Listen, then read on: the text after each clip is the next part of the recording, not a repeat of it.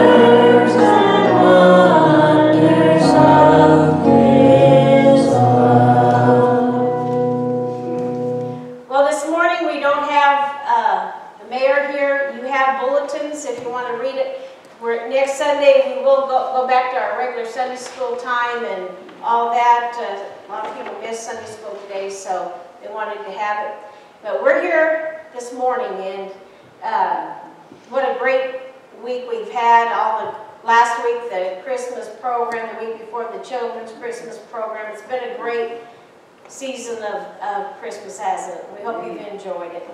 If the gentleman will come forward for the tithes and offerings this morning, let us give back to him just a portion of what he's given us.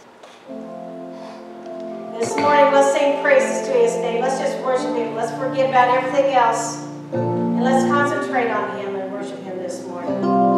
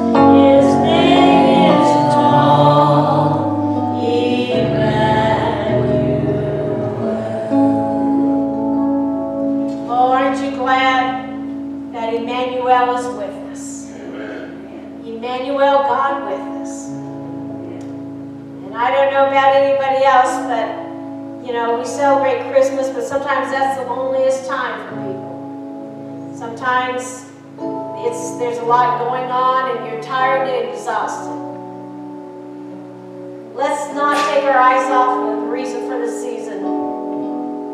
This morning, He's all we need. Amen. He's all I need. He's all I need. Jesus is all I need. He's all I need. He's all I need. Jesus is all I need. He's real to me. He's real to me. Jesus is real to me. He's real to me. He's real to me. Jesus is real to me. We're going to sing that. It's time for family altar. I'd like somebody to go get our kids. I want them in here for the Christmas family altar. They should be in here. To see how important it is to come before the King of Kings and the Lord of Lords on this Christmas. You know, they get all excited because of the gifts. But we have the greatest gift of all, and that's Jesus Christ. Amen. Jesus is all we need. As we sing that one more time, would you come to family altar? He's all I need. He's all I need. Jesus is all I need. He's all I need. He's all I need. Jesus is all I need. He's real to me. He's real to me. Jesus is real to me. He's real to me. He's real to me. Jesus is real to me.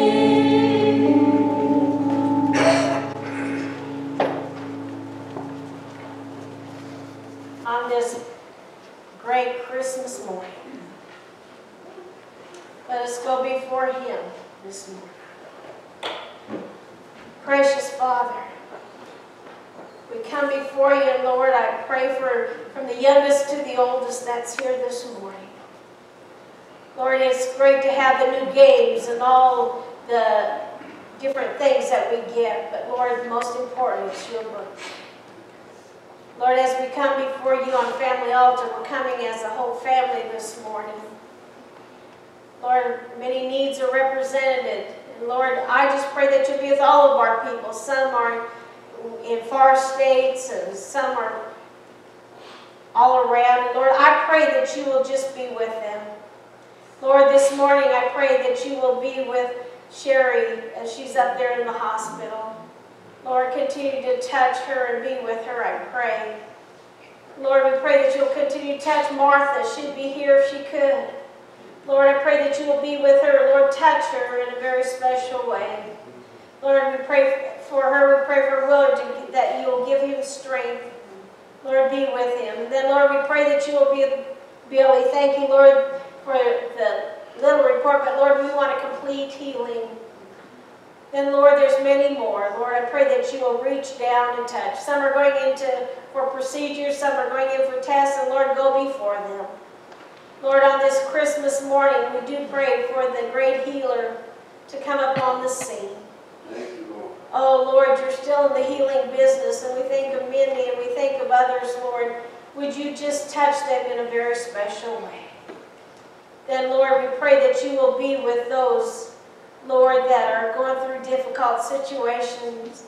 There's many that are lonely and have without today. Lord, would you just give them your presence this morning? Then, Father God, we pray for those that have recently gone through the valley of the shadow.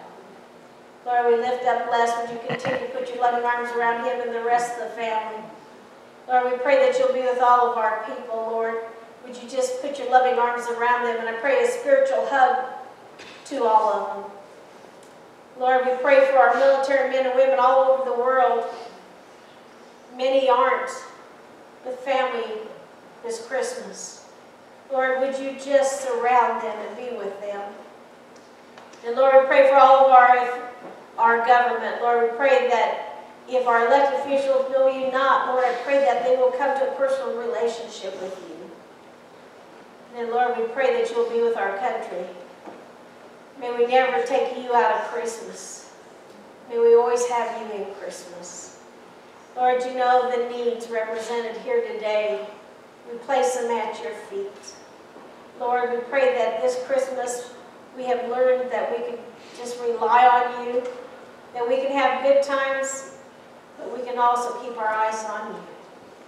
Lord, we give you praise, we give you glory. Thank you for coming, leaving heaven and coming that first Christmas as a babe, that you walked like we walk, so you know what we go through. But then you paid the ultimate sacrifice, and that was dying on the cross for our sins. Lord, we give you praise this morning for that. You are the reason for the season, and we thank you for that. And Lord, we give you praise and we give you glory in thy name. Amen. Amen. He's all I need. He's all I need. Jesus is all I need. He's all I need. He's all I need. Jesus is all I need. And all God's people said, amen. At this time, we're going to have the lighting of the last candle for Advent. I've asked Master's Touch to come and light the candles. You know, we got to take advantage of them. They're gone so much. They've been, bless their hearts, they've been suffering in Florida. You know, wearing those heavy coats and enduring those blizzards in Florida. So we're going to let them do the fifth, light all the candles, do the fifth Sunday of Advent, and then they're going to sing for us this morning. And the angel said to them, "Do not be afraid, for behold, I bring you good news of great joy, which shall be for all the people." Luke 2, verse 10.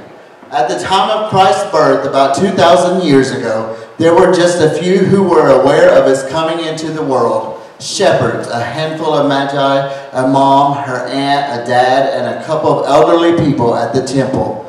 The event did not make the local news, let alone the headlines. Businesses didn't close. People didn't buy gifts. There were neither colorful lights nor trees in the stores. His birth went virtually unnoticed. What a contrast. What a contrast. What you celebrate today, the birth of Christ, is also being celebrated in some way by about half the world's population, roughly 3 billion other people. This is not to say that 3 billion know Christ of Christmas personally, but the message of Christ is for all the people. The message is not limited to your friends at church or Christians in the USA. It is one impacting North and South America, Europe, Middle East, Africa, Asia, and Australia. This evening, or today, we light the candle, the fifth candle of Advent, the Christ candle. Thank you, Jesus, for coming to the earth as a babe in a manger so that we can know salvation. Let us bow our heads. Father, we thank you for everything. We thank you for this Christmas season. And we ask you to bless each and every one here today. We ask you to just make this new year a brighter and better year for each and every one, Lord. We thank you for bringing us to this point. We give you praise, honor, and glory. In Jesus' name we pray. Amen. Amen. I just learned that CD, so I don't know. And this is where you can sing along with us like the choir when your own voice is so loud.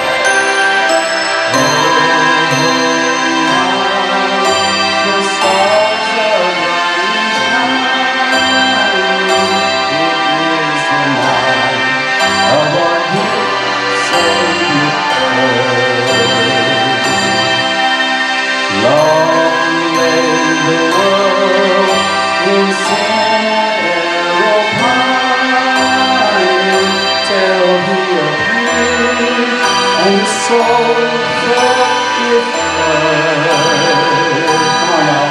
A thrill of hope, the weary world rejoices, for yonder breaks a new and glorious morn.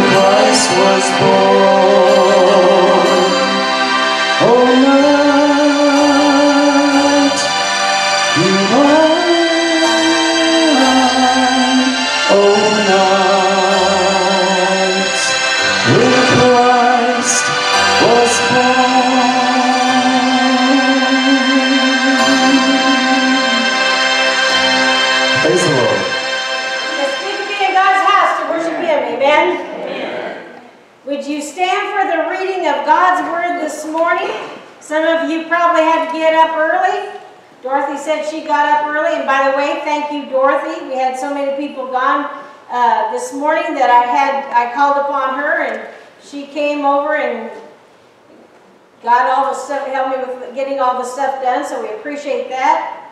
And isn't it great that we have people that we can call upon and they can help out? Amen. I'm going to read from the Matthew, the 1st chapter, starting with verse 18. This is how the birth of Jesus Christ came about. His mother Mary was pledged to be married to Joseph, but before they came together, she was found to be with child through the Holy Spirit. Because Joseph was her husband, was a righteous man, and did not want to expose her to public disgrace, he had in mind to divorce her quietly. But after he had considered this, an angel of the Lord appeared to him in a dream and said, Joseph, son of David, do not be afraid to take Mary home as your wife, because what is conceived in her is from the Holy Spirit. She will give birth to a son, and you are to give him the name Jesus, because he will save his people from their sins. All this took place to fulfill what the Lord had said through the prophet. The virgin will be with child and will give birth to a son, and they will call him Emmanuel, which means God with us. When Joseph woke up, he did what the angel of the Lord had commanded him, and he took Mary home as his wife. But he had no union with her until she gave birth to a son, and he gave him the name Jesus. After Jesus was born in Bethlehem in Judea, during the time of King Herod, Magi from the east came to Jerusalem and asked, Where is the one who has been born King of the Jews? We saw his star in the east and have come to worship him.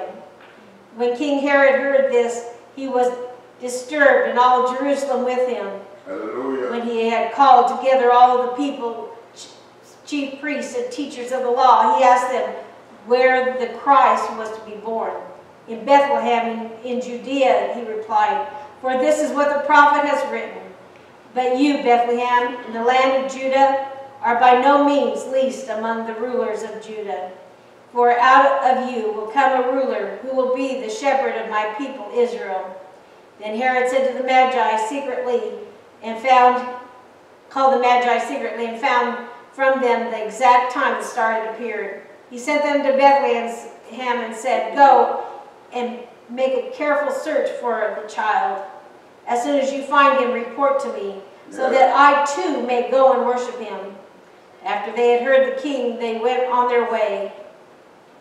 And the star they had seen in the east went ahead of them until it stopped over the place where the child was. When they saw the star, they were overjoyed. On coming to the house, they saw the child with his mother Mary, and they bowed down and worshipped him. And then they opened their treasures and presented him with gifts of gold and of incense and of myrrh. Precious Father, we come on this Christmas morning. Lord, as I came down here this morning, my heart was overjoyed the fact that what all you've done for me. You did it for all of us. You came that first Christmas morning.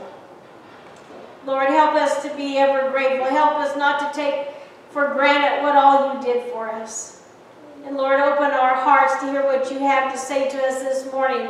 May I rid myself of Vera and let you speak freely through me. And we'll commit this time to you in thy name. Amen. Amen. I was hoping the kids would stay in here. I was going, let's all sing happy birthday to Jesus. Let's get in the mind, because this is Jesus' birthday, right? We celebrate his birthday today. And when we have parties, we sing happy birthday to you. We should sing happy birthday to Jesus this morning. Isn't that right? Just to get our mind focused on, it is Jesus' birthday. And why shouldn't we be in his house to worship him this morning? Let's sing that. Happy birthday to you. Happy birthday to you. Happy birthday, dear Jesus. Happy birthday to you. Wow, it's Christmas. Some of you that have kids know that it's Christmas for sure. You knew it early. It is Christmas Day. Where did the year go? But here it is. We've been doing things since Thanksgiving towards Christmas. And here it is, Christmas Day. How many of you have opened gifts? How many still have gifts to open? Wow.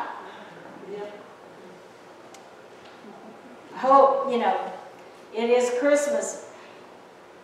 I think some of you might have some surprise gifts to unwrap later, I don't know. But if I ask you this question, you might have got it, you might not. What do you want for Christmas? What did you want for Christmas? I want to ask you a question. If you could have anything you wanted, what would you choose? Think about that. If you could have anything you wanted, what would you choose? Some of you will or have received gifts. Some of the gifts were needed. Some of you received gifts you wanted. Some received gifts or will receive gifts that you like. Some gifts will fit. Some gifts you might have to stand in line and exchange them for something that you do want, or a different size or something. Whatever the circumstance, amid the gift wrapping, paper, and the bags, let's not let gifts distract us from the real gift of Christmas. The gift of the love of God. This morning, let's unwrap the greatest gift of all. The gift of Jesus. What did God give us for Christmas? We could never complete a list of the gifts God has given us. If you and I sat down and really was honest with ourselves, we could start writing the gifts that God has given each of us, and we could never stop it. Because there would always be something. Oh, it might not be gigantic, but the fact that we can breathe easy, because there's some with this wind that can. There's many things that God has given us. So many more. I remember years ago when Oprah had her show that every Christmas she would have this thing that would say her favorite gifts, and she'd give the audience gifts every week. Well, good for her. But this morning, we're going to go for a few of my favorite things. The real important gifts that we have been given. You know, we need to be reminded time in and time out not to take for granted what Jesus has done for us. The first one, His love. His love. That's a big gift. Yeah. Let's take it as a gift. His love for you. His love for me. Amen. There is no greater gift that anyone can give you than what Christ gave us, and that is His love. He didn't have to give us His love, but He did. He does. He responded to us with relentless and amazing love. John 3:16. For God so loved the world that He gave His one and only Son, that whoever believes in Him shall not perish, but have eternal life. Yeah. Woo! What a great gift. God so loved the world that He gave Jesus on that first Christmas. If we go to Romans, the 5th chapter, verse 8. But God demonstrates His own love for us in this: while we were sinners, Christ died for us. No greater love than someone dying for someone else. Yeah. The love of God is most vividly represented in the manger, when God stepped out of heaven into flesh to seek and to save sinful creatures like you and I. Hallelujah. Philippians 2:5-8 says, in your relationships with one another, have the same mindset as Christ Jesus, who, being the very nature of God, did not consider equality with God something to be used to His own advantage. Rather, He made Himself nothing by taking the very nature of a servant, being made human likeness, and being found even death on the cross. It was that love that sent Jesus from heaven to earth, and love that allowed Him to be nailed to the cross. He didn't have to do that, my friends.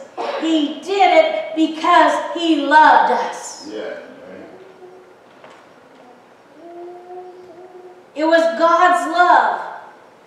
It was God's love, that gift of love that He gave us. And it provides us with the second gift that I'm going to talk about this morning.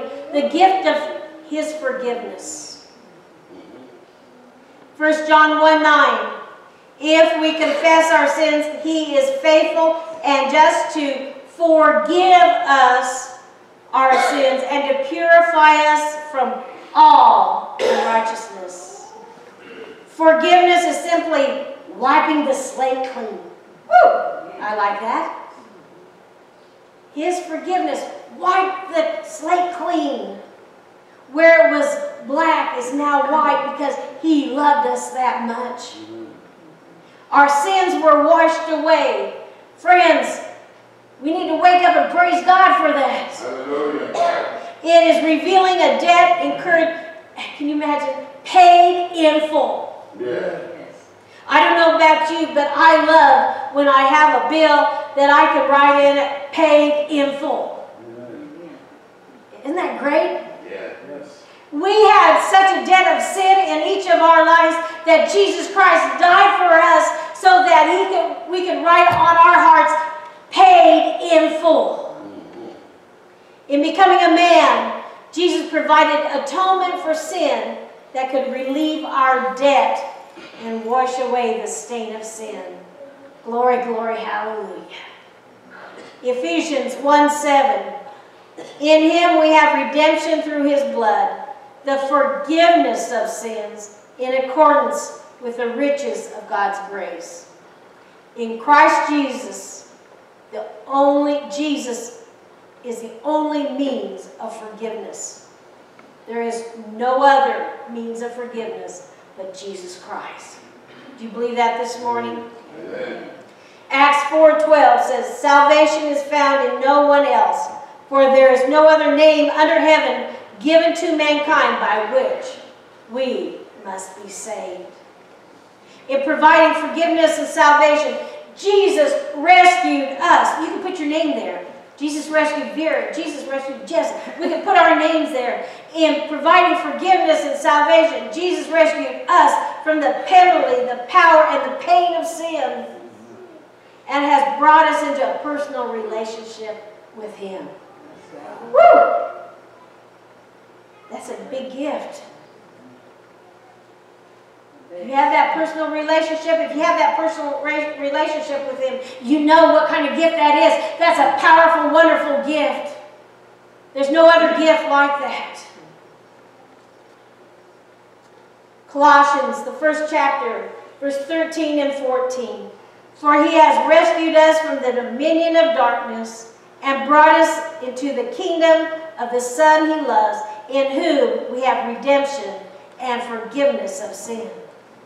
From the dominion of darkness, Jesus Christ came and died so that we don't need to know darkness anymore. Glory, glory, hallelujah. Amen. We have the redemption and the forgiveness of sin available today. And I pray that all of us know that redemption of sin. We can all receive his forgiveness, and we who have received that gift had better not take it for granted here on this Christmas morning. Are you taking for granted this morning what Jesus did for you? Oh, I hope not.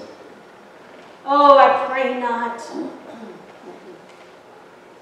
Many times when we've been Christians for a long time, sometimes we get settled down in a pattern. But let's go back to when we first received him, and the enlightenment of our soul, our heaviness of our soul was lifted, and we felt like we were flying on the clouds. Remember that time?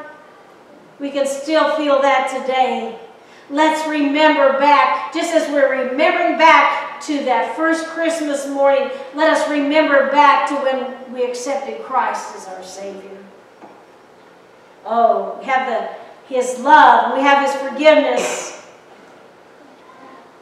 we have his promise. Jesus gave us that gift, his promises.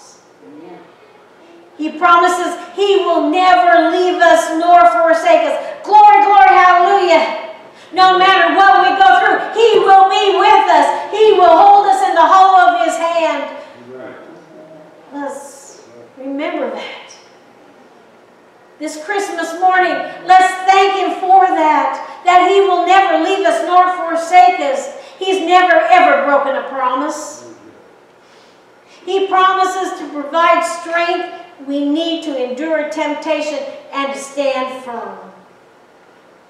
He gives us backbone to live for him if we have him in our hearts. The power of the Holy Spirit in our lives.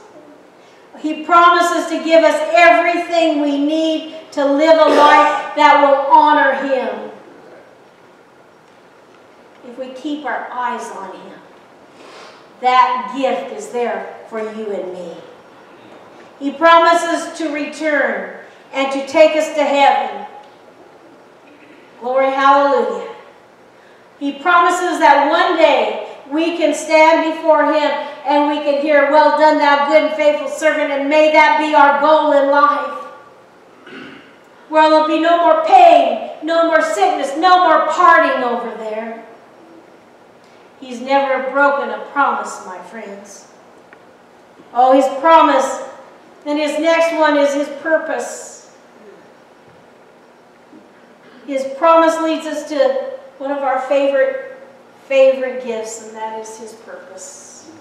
In giving us his love that provides forgiveness, securing his promise, we find that God gives us divine purpose. God has a plan for your life. I don't care how old you are this morning or how young you are this morning. God has a plan and a purpose for your life. Jeremiah 29:11, one of my favorite verses. "For I know the plans I have for you, declares the Lord. Plans to prosper you and not to harm you. Plans to give you hope and a future." Plans to give you hope and a future. We have to realize it's God's plan and not our plan. Many times we try to force God's plan to fit what we want. But our plan is not the best plan. God's plan is the most important plan. He says, for I know the plans I have for you. God has a plan for us. He has a purpose for us. He has a purpose for our lives, and that's that everything we say and do might glorify Him. Are we living up to that? He's given us that gift today, that purpose today. The purpose of our lives is to honor Him. If we're honoring Him, we're not looking to the left or to the right, we're looking to Him. Are you looking to Him this morning? In the midst of all the hustle and bustle of Christmas, have you kept your eye on Him? He expects us to put Him first in our lives. He calls and expects us to serve His kingdom. Are you living in the plan and the purpose of His life this morning? Are you walking the walk that He wants you to? Are you doing what He's told you to do? He has that plan for us. Another gift, His life. All these other gifts are made possible by this one special gift, His life. Matthew 20:28 says, "Just as the Son of Man did not come to be served, but to serve, and to give His life as a ransom for many." 1 Timothy 2:6, "Who gave Himself as a ransom for all people. This has been witnessed at the proper time." In His proper time. Oh, He's given us a lot of gifts, those special gifts, that many times we take those gifts for granted, but let's this morning not take those gifts for granted. But I have a question for you this morning. What does God want for Christmas? What does God want for Christmas? Our love. Luke 10:27 says, "Love the Lord your God with all your heart, and with all your soul, and with all your strength, and with all your mind, and love your neighbor as yourself." Amen. Love the Lord your God with all your heart, all your soul, all your strength, and all your mind. Do we? Oh. He wants our love. He wants from you and me our surrender. Luke 9:23. Then He said to them all, "Whoever wants to be my disciple must deny themselves and take up their cross daily and follow me." take up their cross. He's never promised us a rose garden, but He has promised that He would go with us. Amen. If we are His disciples, we must deny ourselves and take up our cross daily and follow Him. Keep our eyes on Him and to follow Him. He wants us to surrender our will into His will. He wants not only to be our Savior, but most of all, He wants to be our Lord. Yes. You see, when we accept Him, He's our Savior, but He wants to be Lord of everything in our lives. Amen. Have you given Him everything in your lives? Are you trying to hold something back? On this Christmas morning, God wants all of us. He wants us to give Him that gift. He gave us life. He wants us to give Him our whole self. In order for that, we have to stop fighting for our way. We have to give ourselves totally over to Him. The next gift that we can give Him is our trust. Proverbs 3, 5 and 6. Trust in the Lord with all your heart, and lean not on your own understanding. In all your ways acknowledge Him, and He will make your path straight. Aren't you glad for that? Trust in the Lord, and He will carry us through. Oh, one gift, our trust. How about our obedience? You see, we give Him our trust, but it doesn't stop there. We need to be obedient to Him. 1 John 5:3. In fact, this is love for God, to keep His commands, and His commands are not burdensome. If you love somebody, if you truly love somebody, you will trust them, and if you trust someone, you will obey their request. Jesus says, if you love God, you will obey His commands. Amen. You will be obedient totally to Him. What can you give? What gift can you give God that He wants today? He wants our service. God wants your life to count for something. Recently I've read about, we have the beginning date, we have the ending date, and there's a dash in between. What are you doing for your dash? Are you serving Him? Are you saying, Lord, here I am, whatever you want me to do, I am going to seek what your plan is and what you want me to do in ministry, in witnessing, in every area of our lives. Yes, God wants your life to count for something other than yourself. He wants your life to impact the life of another for His glory. Your love, surrender, trust, obedience, and service are in one place in your heart.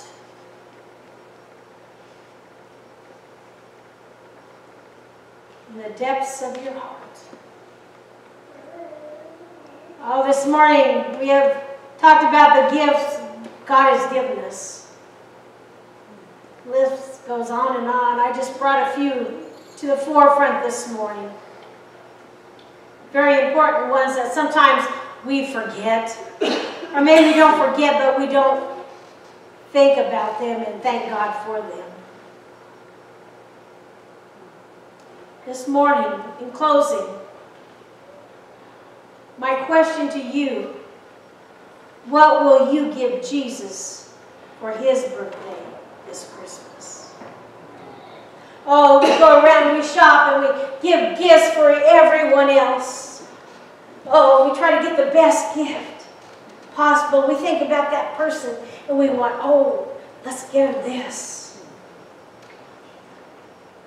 Have we ever stopped and asked,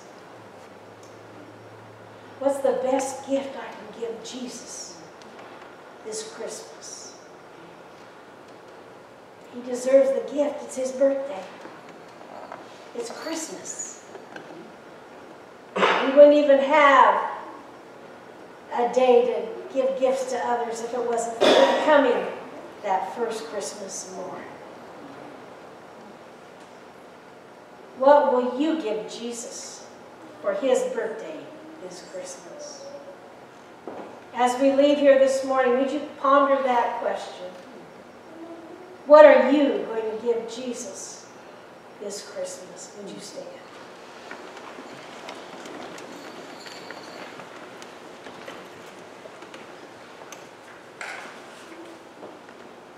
The closing moments of this service, with every head bowed and every eye closed. Would you ask Christ what the best gift that you could give him this morning? Would you ask him to show you what he wants of you as we end this year? What gift are you going to give him as we end this year and go to the next? What gift are you going to give him? Gracious Father, as we close here this morning, I pray that you will go in and out of these chairs and give each one a spiritual hug from you. Lord, I pray that you will just come up on the scene, and may each of us ask you with open hearts, Lord, you've given us so much. What do you want me to give you this year? Lord, you've called each of us. Lord, may we place our gift at your feet, and may we follow through with whatever gift you want us to give you. And Lord, may we continue through this day thinking about what we will give you. Lord, I pray again that you will surround each one. And Lord, we give you praise and glory in thy most precious name. Amen. Amen. Amen. Have a Merry, Merry Christmas. God bless you.